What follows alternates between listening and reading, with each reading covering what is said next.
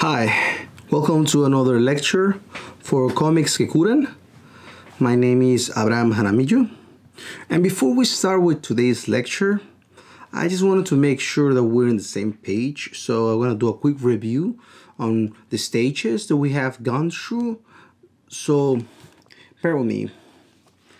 First, I started with the idea and the notion that I wanted to cover PTSD as my subject, and then I did a rough sketch with the ideas that I wanted to cover and a little bit of the breaking down of the pages. And then I proceeded to do a little more, still not as fully detailed sketch, but I started to do the idea more on the right size also, because I'm using the page that we're gonna use 8.5 by 11. And then I did this one I counted kind of as my final sketch. After I had this one, I move on to make a photocopy of it, and I clean it on the Photoshop. You don't have to do that, but I wanted to show steps, so that's why I ended up doing it this way. And I did a really light version of it. So after I had my light version of it, I made we did the inking on it.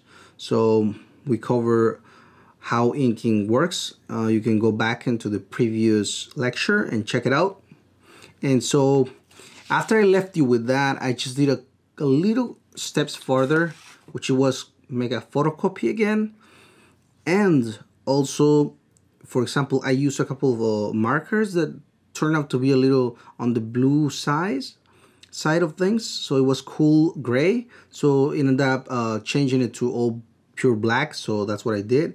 Clean it a little bit, which it wasn't really that much to be cleaned, but I did that, and also put the text in the computer. You can do it by yourself, but I just like doing text on the computer. I really like doing it on actual live. And I ended up doing that, right? So this is the stage we're in right now, and now we're gonna color it. Hope you stay for this lecture. So here we're back, and the first technique that I wanted to cover, it's called flat or solid coloring. And for that, I'm gonna use these markers. And if I didn't mention in the past lecture, these markers are basically alcohol based, so you might want to keep them as close as you can. Don't leave them open. And I use these little baggies, zip bags, so the air doesn't escape. And so basically what solid or flat means is that you are using just one color to cover a surface. And yeah, my markers are getting a little dry, and you're trying to keep the same tone throughout. And this in comic books is really something that you're gonna see a lot. And for my project, I'm gonna use it for this page. For this page that I wanted to just leave it in black and white, because I wanted to keep it dark. And also think about, like, it's a past and it's a dark past, but also wanted to add just a little bit of color. And for that I used this panel that I did that has the IB bag, and I want to paint it red. So we're gonna do that and see how it comes out. Okay, use the other side.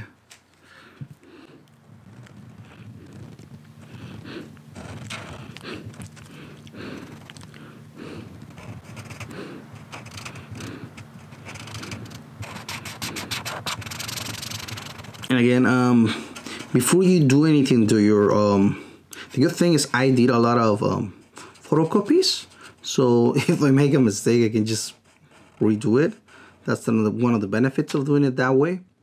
But if you're doing it in your final page, which many of you might be doing it, have a piece of paper next to you, so you are testing before you apply it into your paper. And it has to be the same paper, because paper textures change how they affect with the color. Okay, so see, with this flat coloring, what I end up having is this color that's popping up, especially because my whole page is gonna end up black and white. So that's what a flat coloring is. And stay tuned for the next technique. Okay. Okay, so we have the next technique, which is gonna be a little bit different than flat. This one we're gonna use pencils, and I'm gonna use skin tones. But so basically what we're doing is creating a gradient. So we start little by little, and remember with these pencils, color pencils, you want to do it as lightly as possible and from the side, and always start spinning your color pencil so it kind of sharpen itself. So you start creating a gradient, right? And do not get frustrated or try to do it too fast. Just start building up the color. And we're doing it this way because this way it's gonna fill up more of the gaps, because sometimes you can see those color pencils that you can see the lines a lot, and this is more smooth. And the lines also can work as a texture, but again, all the tools that I'm giving you is so you guys can decide how you wanna do it and the style. So it has to do with your style and the type of project that you're doing. And so after you're done with doing that, I'll bought these ones. I haven't tried this type before, but I saw them on the store, and I saw the tip, which I kind of liked. Let's see how it works. So this is like cotton basically, right? And what you're gonna do is start rubbing it, so it will make it a little more smooth. So that is gonna help you create a more smooth texture, if that's what you want, of course, again. So this is creating gradients with color, and for example, we can probably do it I have another copy here for you guys. Again, that's the cool thing of doing copies. So I'm gonna create the same thing, the face of these. And remember, you can always flip your paper. And I try to do as fast, so if you don't see what I was talking about, the gradient, just remember, I'm trying to do as fast as I can.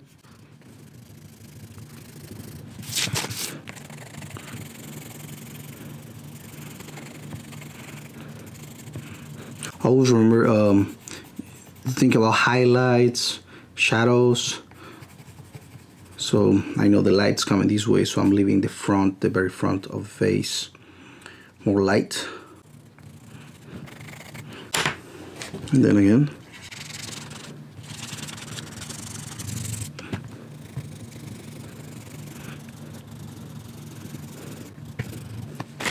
And now that we have this gradient, another tool that you want to be able to use is you can also mix colors. So either if you started with your marker, you can add up more colors. So let's say if I'm gonna start making more of the shadows, we get another pencil color that's a little darker, and that's gonna add up. Let's do this. I have these ones. Let's try this. It's more on the red side, but okay. Let's try this one. And again, try to do as light as, you don't want to put too much pressure on it, or otherwise you create groups in the paper and they will leave kind of a mark on the paper.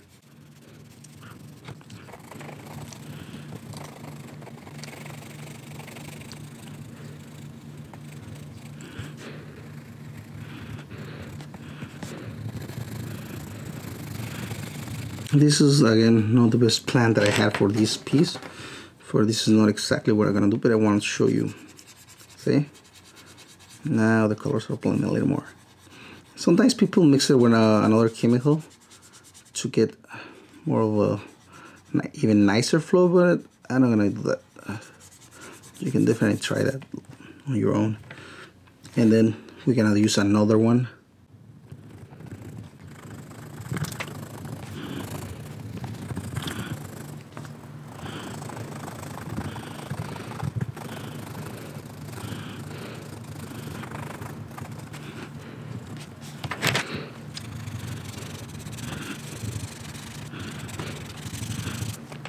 So we're creating a gradient, right? And also, why not? Let's see if we have. Hopefully, this is black. Looks a little on the green side, but we'll see.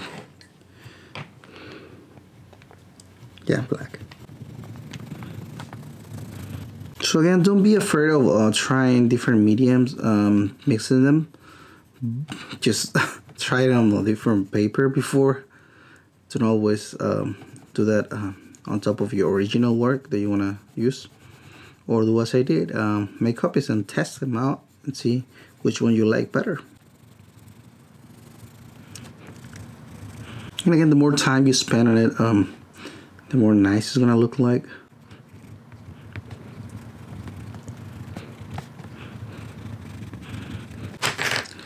Again, start rubbing it with this.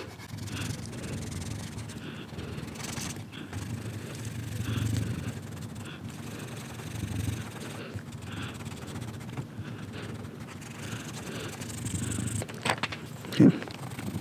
And many times it's about adding more layers little by little.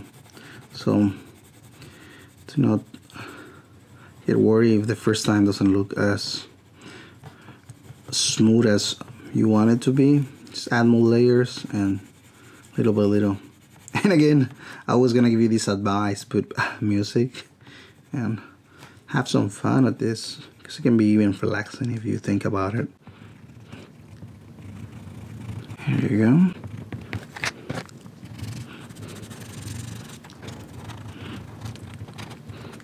So there you go. That's the character after we start adding layers and creating these gradients. So we already have used a couple pencils and other stuff. So I'm gonna do a cool little demo on another technique that I think you guys gonna like it. But since we're doing this, I'm gonna do these really quick and fill up my. I'm not probably gonna do it on my other piece, but since we're here, I think it's gonna look nicer if I kind of do it really, just to give you an idea of contrast and stuff like that. So I'm gonna fill all the bricks on my wall, or brick color red, right? I think because it looks a little dry, right? So it's probably gonna help me with the texture. And again, I'm doing things as fast as I can so you guys can see. And you can later add even more color into the already dry, just wait until it dries, marker. You want to do that. That's the cool thing about this. I usually don't do it as much copies, but it feels like a coloring book. That's kind of nice. It feels like you don't have to worry as much as screwing up your drawing. It's pretty fun. Okay, see, we have one. So for this next technique, get tape, and we're gonna do a tape this.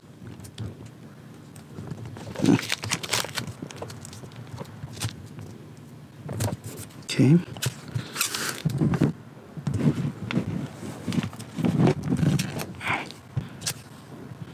Sometimes it's also good to put some of the, put it on your t-shirt or something, so it doesn't get that sticky, it doesn't break the paper, which I forgot, but still I don't think it's gonna break it. So you have your margins already set with the tape.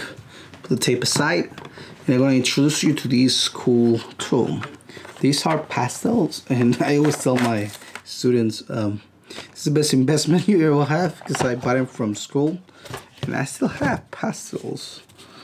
So they're not super cheap, but believe me, they're worth it. And so get a little piece of paper, and I'm gonna use what kind of blue do I want? I'm probably gonna use this one. This looks like a nice blue. So yes, we're gonna make the sky on this thing. Okay.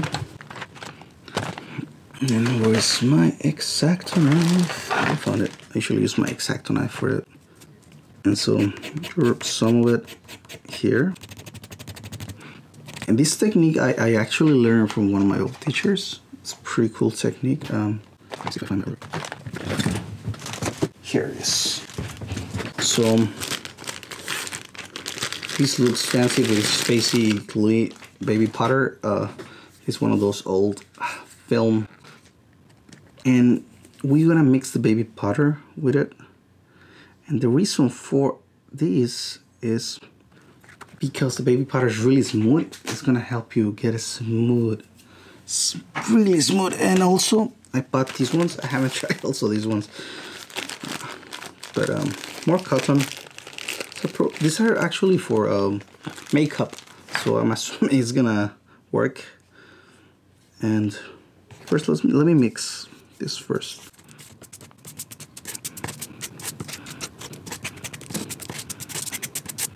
I really like using pastels, but they're kind of messy, so be aware of that. You have to keep as clean as you can. And let's try to use some. So you dip it into it. And you're gonna start from the top because it's gonna be, yes.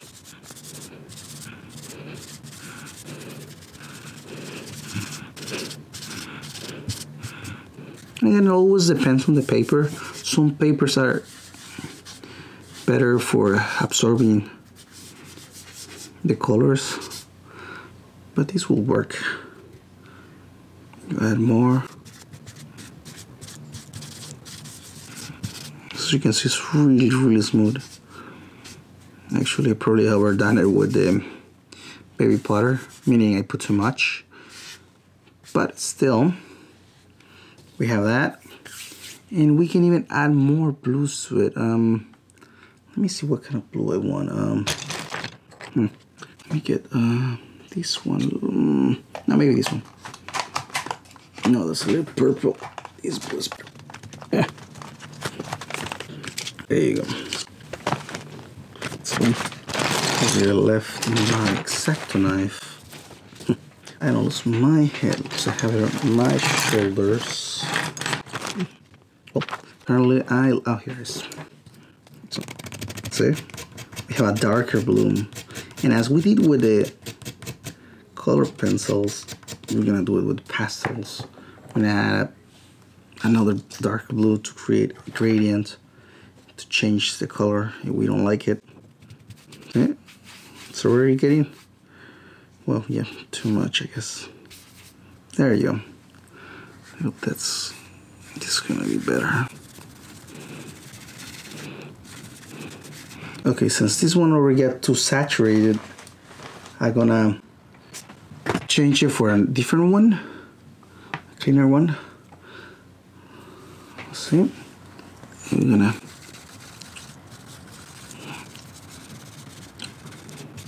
on our previous class, we have a student who really enjoyed this technique, and I don't blame him.